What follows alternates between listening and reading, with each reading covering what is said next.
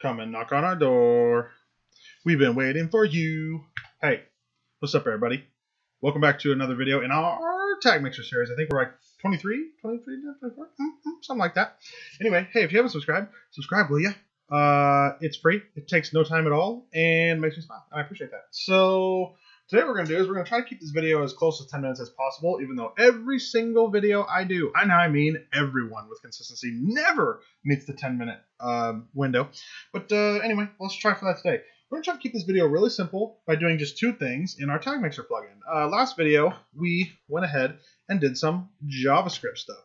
Like I said at the end of that video, we want those stars. Give me those stars, right? I said I was Nemesis, meaning like I get to give a little star in our mind map when I complete something new. Well, we're not going to be able to do that this time because we have one line in that mind map that's like for JavaScript items, meaning all the things we do to modify this. Then, unfortunately, we have quite a few more of those to do. So in this video, what we're going to do is we're going to stick around a few simple ones, which is, let's take a look. All right, so in our list, we've already done font size, we've already done font color. I think in this video, we're going to go for background color and opacity because both of those are relatively easy. And then we'll go for change words being its own and change links being its own, okay? Both of these, this will be its own, this will be its own. These two will be now, and image will also be its own. So let's go ahead and do those two now by pulling up trusty old Visual Studio Code. And what we're going to do is we're going to be in the admin file, in the partials, and in the Tag Mixer package settings page, because that's where all of the fun stuff's getting done.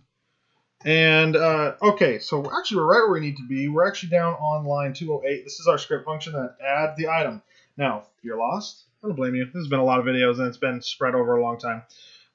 Mostly my fault. So down here, when this button gets clicked, it has a function that gets called, and that function just so happens to activate. Well, it has a function that gets called, right? And that function just so happens to be this one, where we're getting the element, and we're getting its font, and we're figuring out, by getting its value, we're determining what the user selected as a dropdown, and then we do the item. All right. So the first thing we're going to do is we're going to quickly program in background color. Since we already set this selector, it's going to be really easy, or this color selector, rather, it's going to be really easy for us to do that, and I'll show you right now. So all we have to do is create another else if statement, and then some more squigglies. And we can do this really easy by copying the value above. Since we already wrote this, it makes a lot of sense just to copy it each time. And instead of saying change in the font color, we're now going to say change the background color. Wonderful. Now, as you know, in JavaScript, as I've been pointing out, it's just style and then whatever style you want to modify. This is the cool way of doing it in vanilla.js, which just is a fancy-dancy way of saying it's just normal JavaScript, meaning it doesn't have jQuery or any of that stuff on top of it, and that crazy stuff. Okay, so what would you imagine goes here? So, oh, it is. Wow, that was crazy, wasn't it? So there's background color. Okay, I'm trying to also make this pretty obvious to show you that JavaScript, when you're doing this kind of thing and building, like when we're building preset options for the user, we can actually go as far as we want. We could create a chart that has every option in it. We could do all of that. But, you know, that's why I left it hand codable, so that the user can also hand code things in if they want to get more advanced than what we give them. So, and in the future, maybe I'll update it more. I don't know. Okay, so all we did now was just say style background. Easy enough. Now, the thing is, obviously, we should at least test it. So let's just go ahead and load in this package rule set. It'll reload the page, which will accomplish getting the new code. And then let's just choose a color.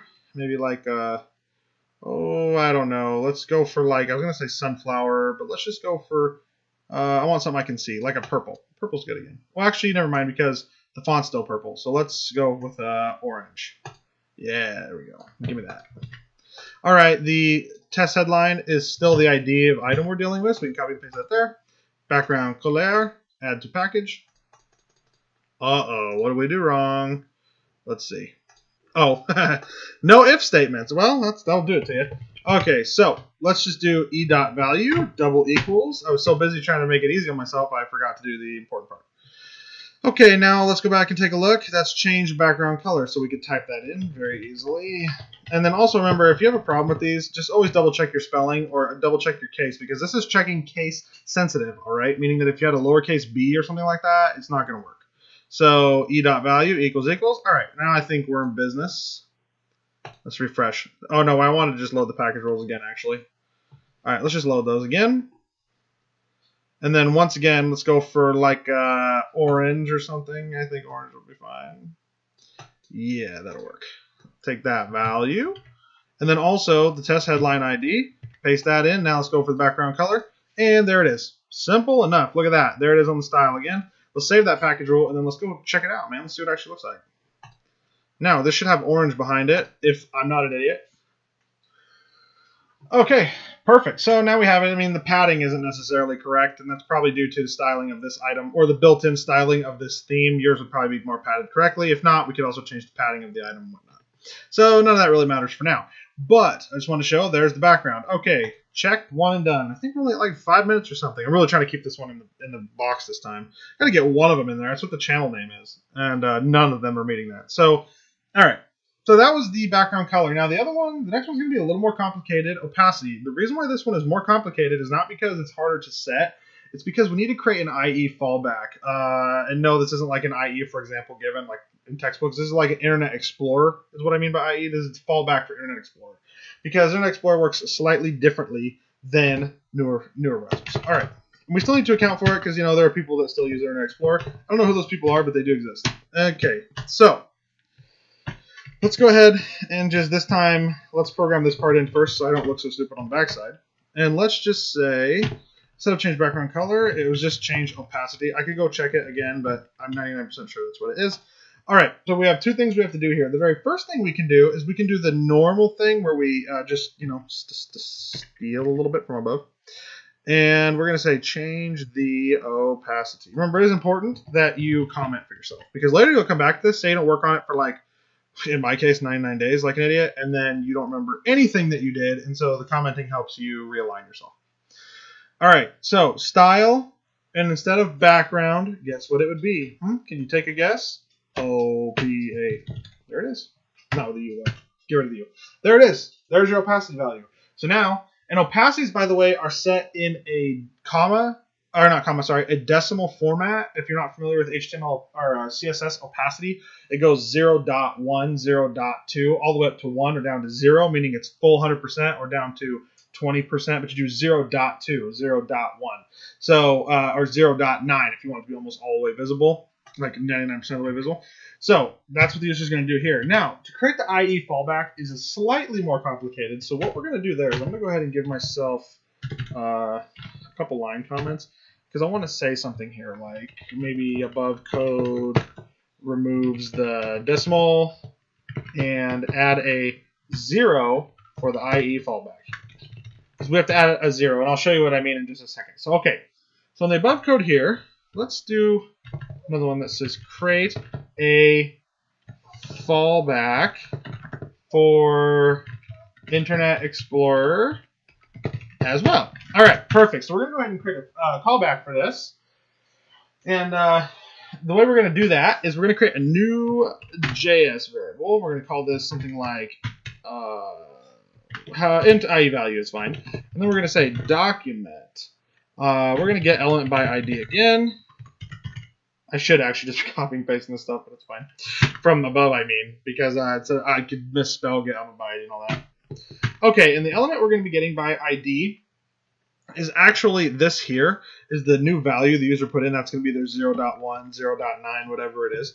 And we want the value from that. Okay, so now we went ahead and got the value. That's going to go ahead and put, so if the user, back over here, let me just show you. So if the user types like 0.9 or like 0.5 right here, that's the value we want from this box. So that's what we're getting right here by new ID value, which we got right here too. We could have just copied this line, in fact. Okay, now with this line, what we need to do is we need to do a couple of simple replacements. So we're going to say int IE value equals. Now we're going to do something interesting here that I haven't shown yet, I don't think, which is, and maybe I've shown it in another video, I don't know. But it's called replace. And this is a string replace method in JavaScript. It's built into just base JavaScript, which allows you to search for a string, which is the first one here, and then replace it with another designated string like right here. So here's what we're going to do. We're going to be searching for 0 dot because the user is going to put that in by default, or they're going to have to put that in order to make this work. If they don't do this, they'll break it. And we could error check them and all that, but at this point, I'm not going to. Maybe in the future, we'll do that. And then this is like something for a more advanced person anyway who understands some basic JS. So now what we're going to do is we're going to say replace it with nothing. And I'll show you why in a second why this matters. And then we have to do one more thing, which is we're going to append a character on the end of this. If you do a plus equals this way, it's like it's an append, meaning it doesn't replace or do anything like that. It just appends a character at the very end of the string. And I'll show you what that means here in a second too. But essentially what we're doing is so the user is going to put in 0.5, okay? That's what's going to happen here. So they put in 0.5. And then what happens is this grabs that value, stores it in a variable called int IE value. Then int IE value equals itself, but it's going to replace that 0 dot with nothing. In this case, that would return 5. Okay, so the variable would now equal 5. That's what int IE value would equal. Then if we append a 0, it's going to equal 50 because it's going to be 5, 0. It's not adding it or anything like mathematically. It's just appending it like a sentence string. Okay, so it's just appending when you do plus equals this way. So it's just adding it to the end. So now we have 50, and in IE it uses normal percentage scale from 0 to 100, so that makes 0.5 50. Does that make sense? Okay, so if the user does 6, it's 60. All right, hope you're on board. So that took care of that, but we still have to output it as well. So here's how we can do that. We're going to take this whole output string, put it down here. We're going to steal again, and then instead of opacity as our style, we're actually going to tap into something else called filter.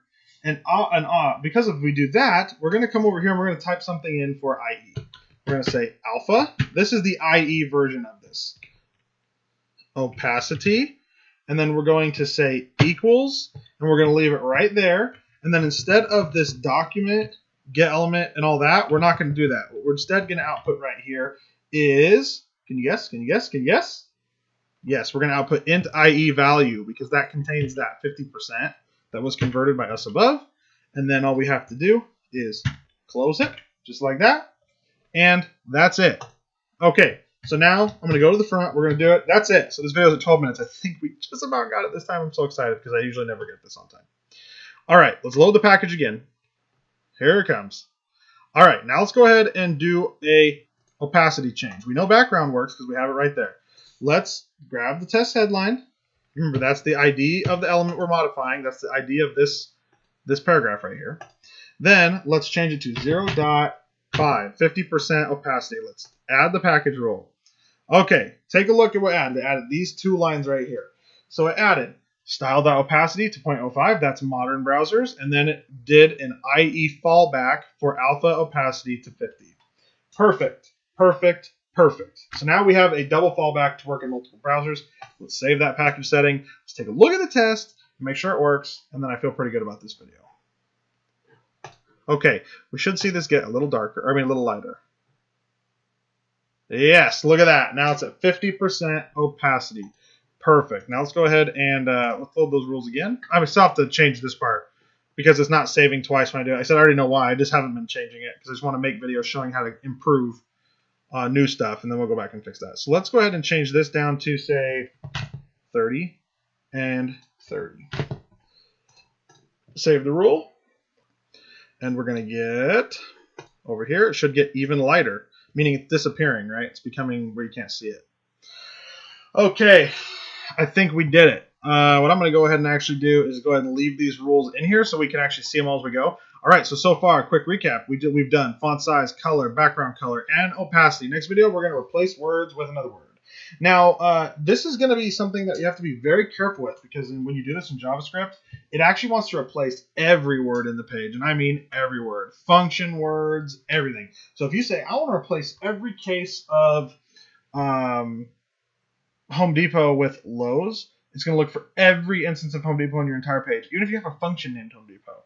So, and we could go through the case of wanting it just to change in H1s, H2s, paragraphs, all that kind of stuff, which we could do. We really could do. Or instead, I'll show you another way that you would instruct the user to use this, which is you want them to use special unique identifier words and then replace them. And this is like if somebody comes in on a keyword and you want the whole advertising page to change around that source, this is what you'd use it for. And then the same thing would happen with href locations. It's not quite as troublesome as this one can be. But anyway, we'll work on that next time. But hey, you know what? Thanks for tuning in as usual. I appreciate you. If you haven't subscribed, just hit the button, will ya? I appreciate it. It makes me smile, and hopefully it makes you smile too. And hopefully you're getting a lot of value out of these videos. I'm really happy I'm back to posting videos normally, and I got a new recording station set up so that it's a lot more fun to do these and easier now. Before I was working on a little laptop, and now I have like a whole little studio set up. So anyway, once again, I look forward to seeing you guys in the next one. We're going to go ahead and work on that. Unfortunately, I can't give us any stars this time. I mean, I'm giving us like a mental star, like, yay, we did a good job, but I can't actually mark it with a real star because I made it one line item. But, okay, well, you know the drill. I'll see you guys in the next one where we move on to adding some more JS to this thing.